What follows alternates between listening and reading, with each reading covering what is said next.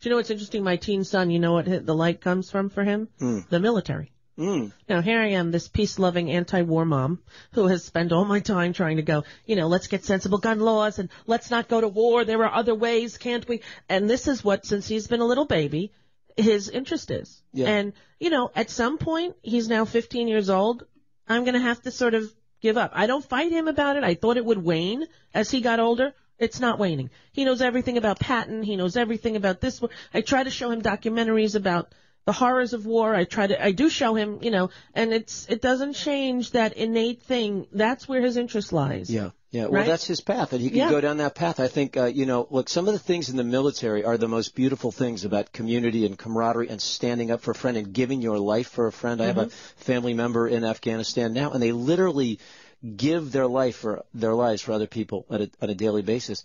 But perhaps your child will be one of the ones who rethinks the military, and it becomes a service organization. There's nothing wrong with the military, in terms of, a police force protecting us. I think we all have a right to live in a somewhat reasonably safe societal structure.